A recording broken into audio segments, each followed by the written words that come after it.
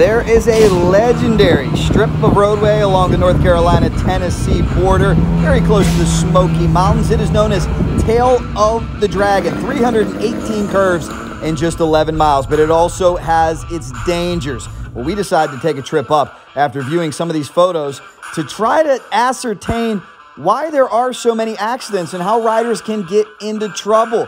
It's beautiful, it's picturesque, but it's very important to remember that it is not a racetrack. It is still a roadway, and if you're not careful, your motorcycle parts could end up here in the Tree of Shame. Come along with us. We're going to take a ride and inspect why the Tail of the Dragon can be so dangerous to so many. It can be a lot of fun, but you absolutely have to be on your game. This is pretty wild, guys. Very scenic. It reminds me of trail riding. I feel like I'm in the woods, except there's pavement. So street bike Shangri-La, but definitely a situation where you got to be on your game here. I'm going as slow as I can, waiting for motorcycles to come around the corner. Here is the #1 reason for accidents, and that is speed. Speed limit's actually 30 miles an hour, but many double, maybe even triple that in some spots. And it's important to remember again, it's not a racetrack. Whoa, this is what the Tail's all about. Look at this turn. Yeah. This is like some tight woods riding right here. Well, this is why when people ask me, how do I get involved in motorcycle riding? I always tell them, learn in the dirt, learn in the woods, because if you crash in the woods, a car's not gonna run you over. That could happen here, unfortunately. This turn.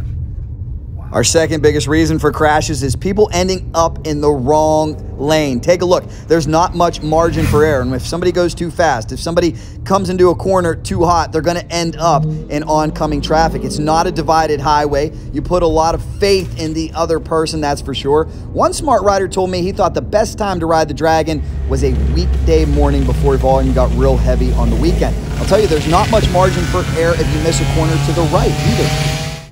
All right, Cycle Drag Universe, I hate to be a dad here, but I'm going to be honest with you. I pulled over for a little bit. I wanted to give you a good look. I'm getting a little bit nervous up here. This is a great motorcycle destination spot, but man, if you're watching this for the first time, you want to come here, please be careful. I've seen so many spots already that give me chills, because if you miss one of these corners, I don't know if you can see down there, there's about 100, 200 foot drop. There's just a lot of places to get into trouble. This really reminds me of high-level trail riding. The only difference is I wish it was one way.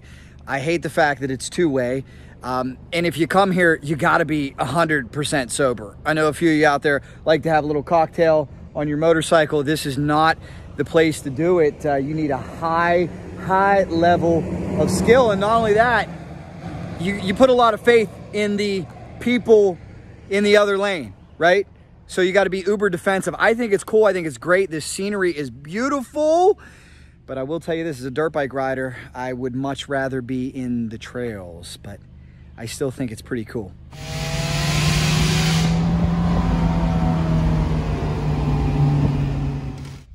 I mean, look at some of these divots. Look at some of these holes. You miss this corner. Whoo! My Hayabusa is getting launched into Never Never Land. So it really is a cool place, but you really got to be on your game if you come here. Absolutely. A level head and a constant reminder that this is not a racetrack will benefit greatly. And what do we know, guys? There's a lot of people in the motorcycle community that just can't check their ego. I pulled over 3 times because I had guys behind me doing wheelies and all this other stuff. And you know Cycle Drag, I love that stuff, especially on the drag strip. But whew, I've heard terrible stories that there usually are a few accidents here. And I can tell you this, I don't know that I would be comfortable bringing a loved one on the back. I don't know if I would want that on my conscience. That's the feeling that I get here if you guys are picking up on that. I don't want to poo-poo on this because I would ride this, and I will ride this someday, but I don't know if I would want a loved one on the back. That really raises the stakes. This is a perfect example right here. You miss this corner, you're going deep into the woods.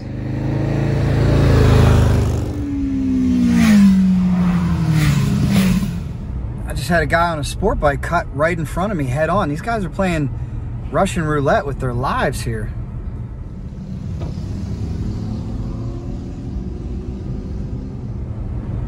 I just keep pulling off and letting people go ahead of me. There's another thing though I don't like. Sports cars up the rear end of motorcycles. Seen it a few times already. It's not, I don't know if they're friends or what, but it's certainly not respectful. Give that motorcycle space if you're in a car, guys, come on. This tourist destination on the North Carolina-Tennessee border can be a lot of fun, and police do patrol it. Problem is, police can't make it safe 100% of the time, and that's why you have to be on your game at every single moment. We caught up with a veteran rider and a rider taming the Dragon for the very first time. Let's get their reaction. Wow. How's it feel to shred the Dragon? I love it. Man, you're flying out there. I've been here 25 years. So it helps to know the lay of the land a little bit, I imagine, Absolutely. Huh? How about you? Tell me about your experience. Man, I'm new to this. What do you think? This is great. Love it. The roads are perfect, you know. It's weather's perfect. Bikes are running great. Can't beat it. I feel like we're in the woods trail riding. You know, if there wasn't a strip of pavement here, I think we were on dirt bikes. That's what I was doing before they said, go get your bike. Cycle drag's here. I'm like, I'll go get it. I was trout fishing and motocrossing earlier today. Very cool. Great job, guys. Yeah, the Gen 3 Suzuki Hayabusa. A lot of people really digging this bike, including yours truly. Let me know what you think down below. Motorcycle drag racers, here's something you recognize, the Hayabusa. This one a Gen 3. Already got a Brock's Performance exhaust system on it. Look at this lovely couple. Please introduce yourself. Hi, my name's Zach. And Carrie from New Hampshire. We just came across the Dragon. Don't tell me he rode you down from New Hampshire on the back of a Busa. No, but last time I did go across this was on the 2020 Busa. Ooh, that young lady deserves a medal. You found a good woman right there. And the quick shifter, the ABS, everything on it is flawless. How about your impression of the Dragon here? I mean, this just seems like motorcycle paradise. It is. We're from New Hampshire. There is no roads like this in New Hampshire. No. We love this place. That's for sure, guys. It's awesome, but you do have to be very careful out there, which I see you are being. Last thing is, do you ever get to ride it? I have no, he doesn't let me on the front. I've actually only rode this one twice because I got my new Can-Am, and that's what I ride behind him. Well, beautiful bike. Enjoy. A trip to this beautiful roadway can be a lot of fun, but please avoid this.